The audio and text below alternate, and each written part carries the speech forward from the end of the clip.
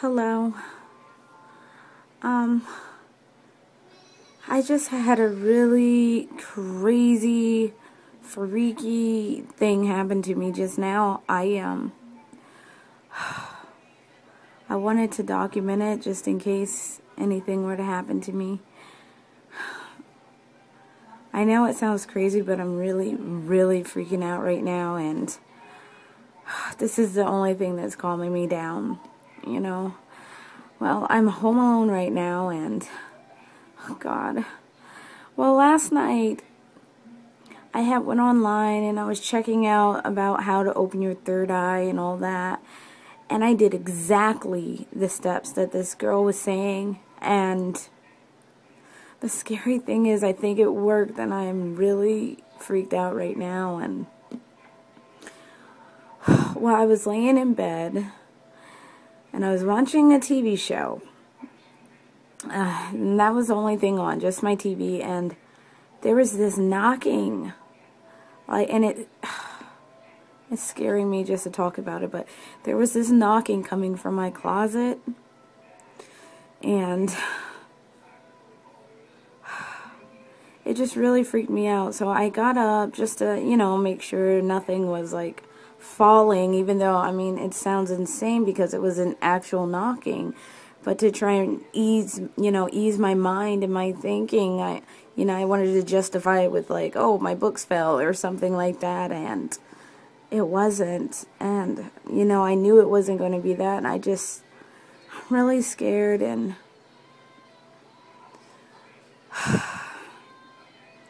I'm sorry. I don't know what else to say.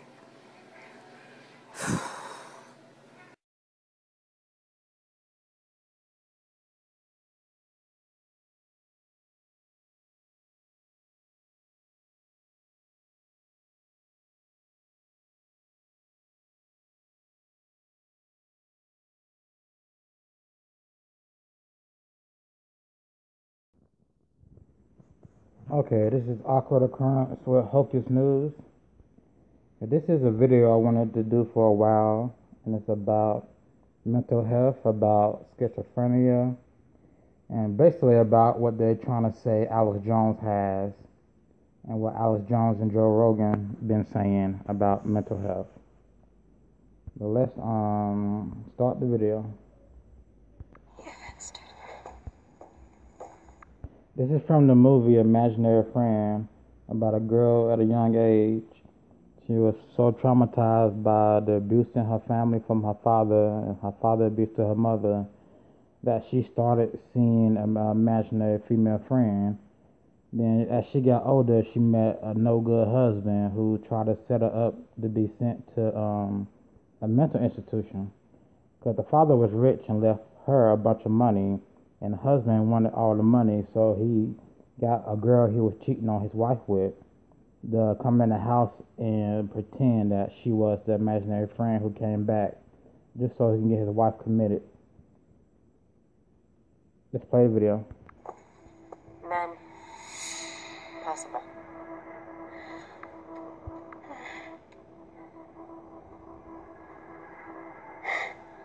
Do you remember me?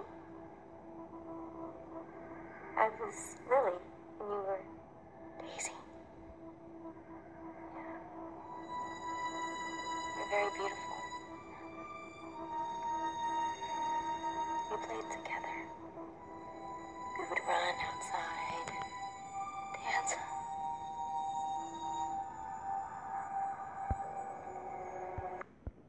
So as a kid, she used to have schizophrenic symptoms where she would see an imaginary friend from all the abuse from her father and all that stuff going on in the home. Now, the lady, You're my friend. You helped me when you're down. she is not, she is an actual person in the movie, so she's not seeing her as a real imaginary friend. This is the lady the husband set up, try to set the wife up so he can take the wife money and send her to an institution. So that's the lady the husband was cheating with. But the point of this is to show what schizophrenia is, I got mad and when you yelled at your mom. and to show truthers don't have schizophrenia, psychosis, or none of that. Because when we say an event is fake, we're seeing what we're seeing. It's true. Like they use propaganda in events. They use hocus events. We were best friends. We still are. That was your secret. You're still my secret.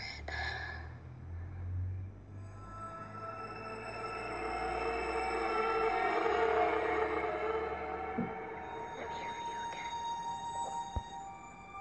It's Cause she thinks her right there. She thinks she's seeing her imaginary friend again from when she was a 8-year-old girl. And when she was 8 or 10, there was an imaginary friend she saw that she used to play with outside, and she used to talk to. And her dad would ask her, "Who are you talking to?" me, Emma. I'm the person you always trusted.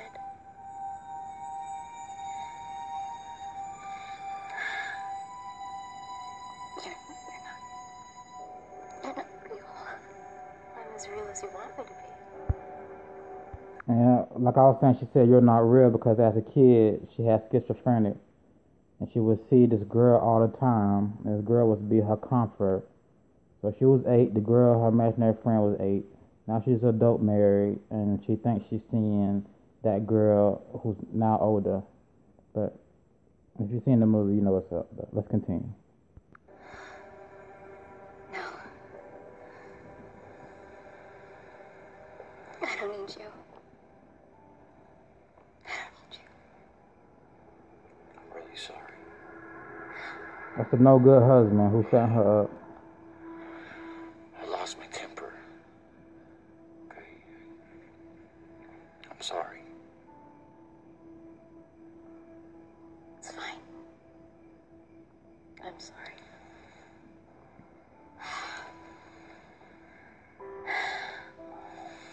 I know this is hard for you.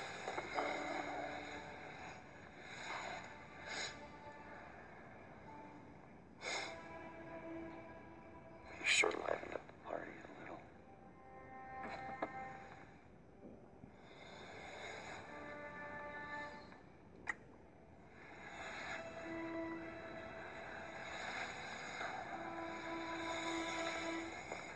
Get some sleep, okay?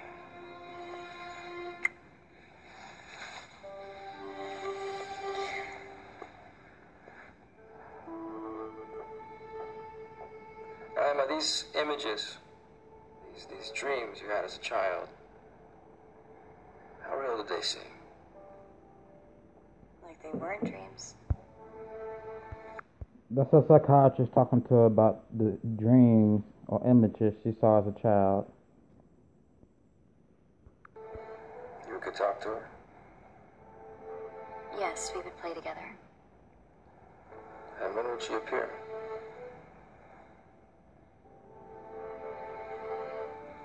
Whenever my dad yelled at me or hurt my mom. Whenever I was alone, I needed a friend. And did she appear after your parents died? When your father killed your mother, then killed himself? You know, it's too bad my father didn't kill himself first. I don't want to falsely diagnose this. You have to know that I'm not judging you. I'm here to help you. Do you have visions now? Sometimes. The same little girl, I assume. That's when she was a kid. She would see that image. Always.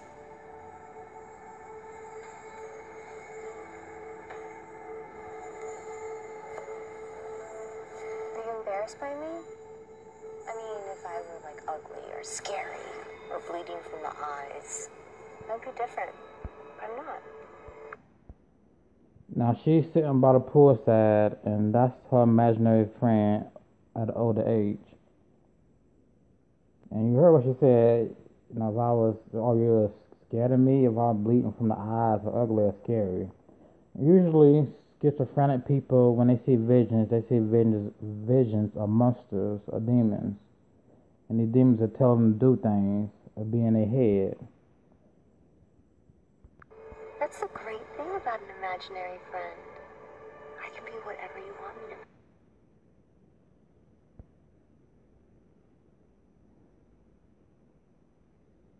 Okay.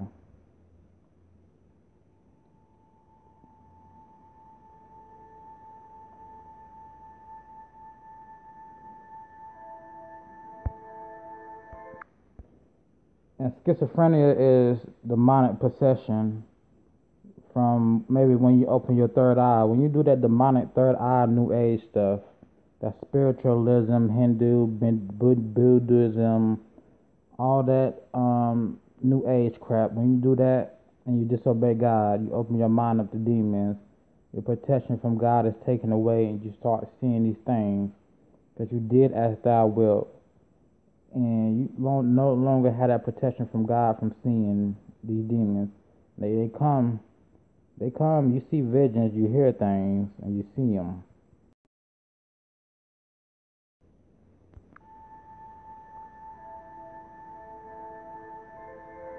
This is a student film. This is a student film she did for a project about schizophrenia.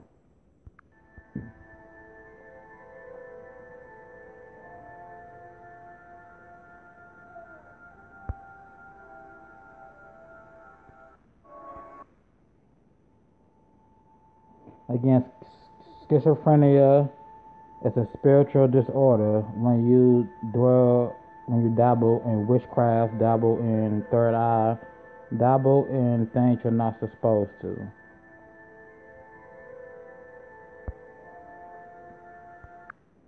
Those suffering from the mental illness have delusions, wild beliefs, and hallucinations, may think they can see things that aren't really there.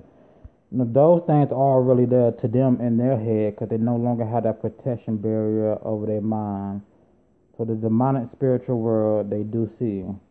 You do not dabble with third eye, New Age, Hinduism, Buddhism, Kundalini awakening, none of that. And they are really there. Just only you can see them because you dabbled in it.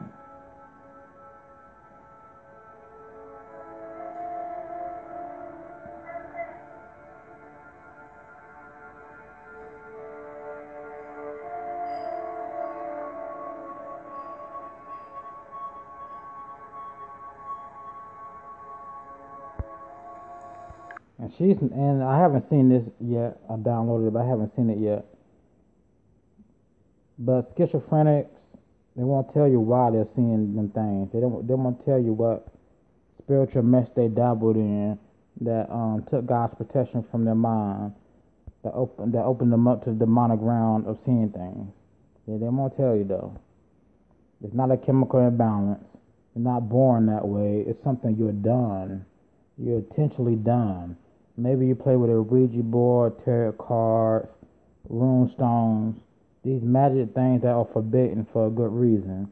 And you no longer have that protection guarded against your mind. You let the devil in, and now you see these things and hear these things. It's not what medical science says it is, trust me. I've always had imaginary friends. I mean, I could always hear them.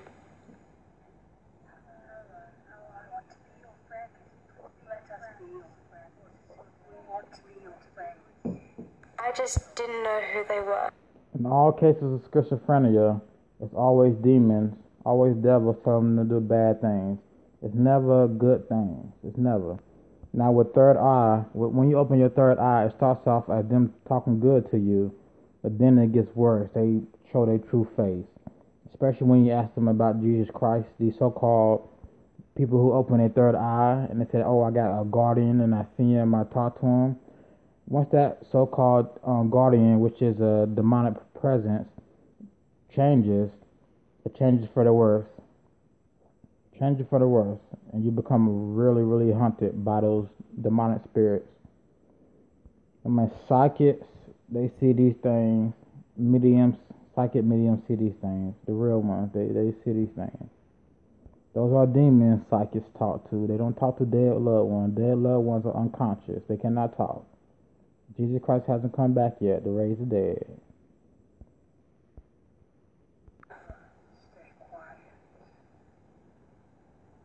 And then I started to see them.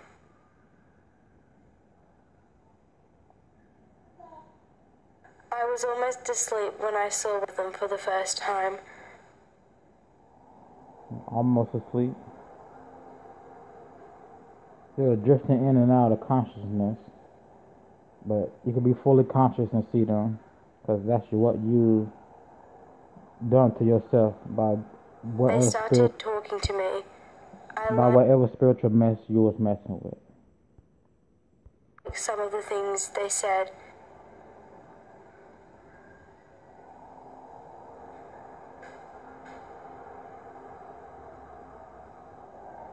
It seemed a little strange at first, but I listened to them because they wanted to be my friends.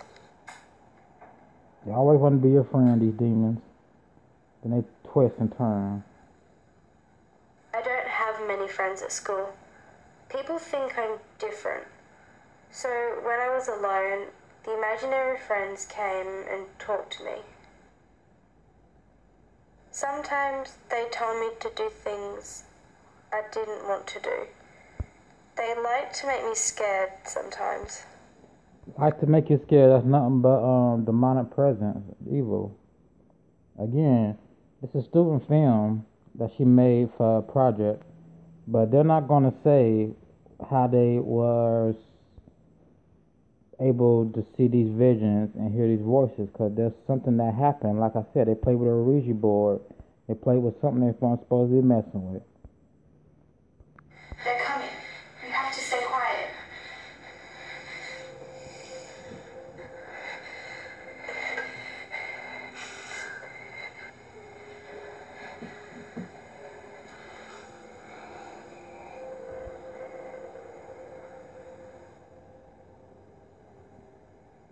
They tell me not to eat my food.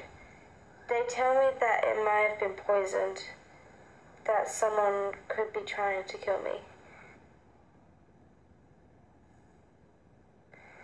And I listen because they are my friends. More than anything, they just talk. They always tell me that there are people trying to get me. And I listen because they are my friends. And they play with your mind. Look, I'm worried about her. Yeah, I know she's a teenager, but it's not normal. She's just staring at the TV screen, and the TV isn't even on. Maybe you should come home, just for a couple of days. Now with schizophrenia, that medical term, it's all spiritual. It's all spiritual possession. Sooner or later, the demons, the spirits are going to take over her body.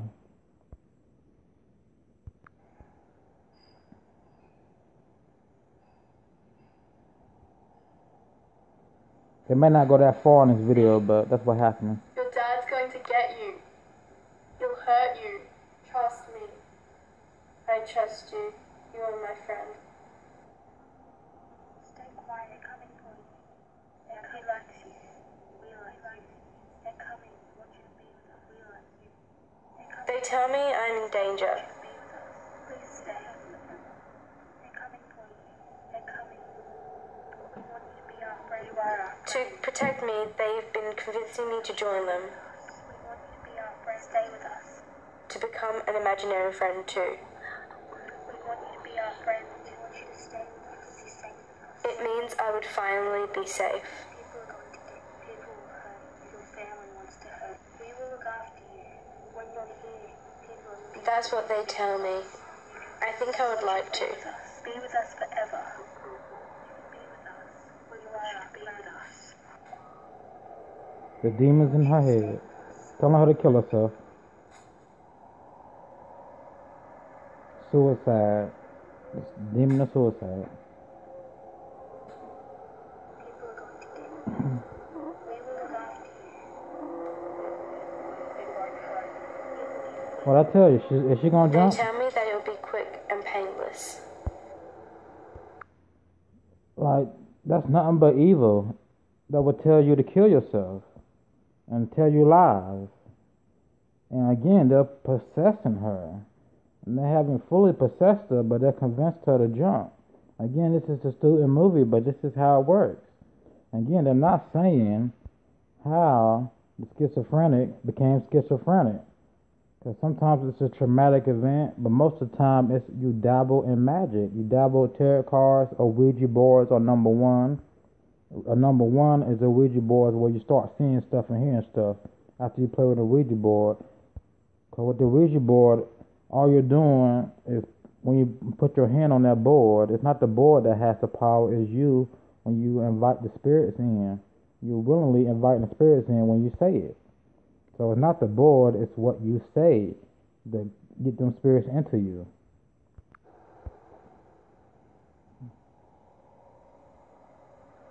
And people don't know that. They're so ignorant. It's not a chemical imbalance. They say that I can be with them forever, safe from everything I see It's here. a spiritual thing.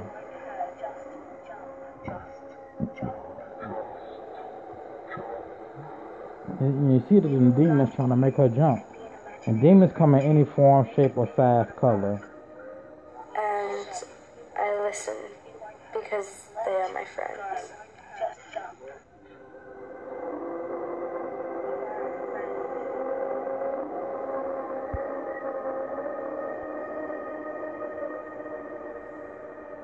There's nothing but pure evil. Now, if you see the true form of those girls, they are demons.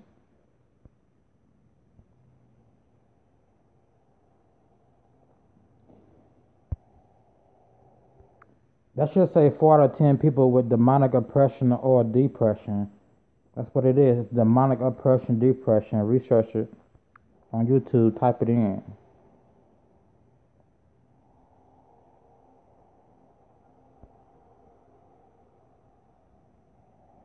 And that's the end. Now, this video is to show what Joe Rogan and Alex Jones were saying about their views of schizophrenia. The views are not schizophrenia or psychotic or psychosis. If people on camera are laughing right after their daughter died in a mass shooting and they're joking around, of course that's hocus news. That's hocus news. It's not real. So that's what schizophrenia is when you are possessed, oppressed by demons, and they come to you in any shape, form, say they're your friend, and they start telling you stuff, and you start seeing them. They want you to kill yourself. They want you to hurt others. Usually, these schizophrenic or demonic depressed people end up in psych wards instead of having exorcisms done on them. But that's the end of the video. I just wanted to point out what Alex Jones and Joe Rogan were saying, which was lies, which is full of shit. None of their views are schizophrenic. People who tell the truth about the media and the government are not schizophrenic or psychotic or psychosis. Like, they love to mislead you. Alex Jones loved to mislead. Joe Rogan loved to mislead. Everybody loved to mislead. And this has to be an awkward occurrence with Hocus News. We'll see you in the next video.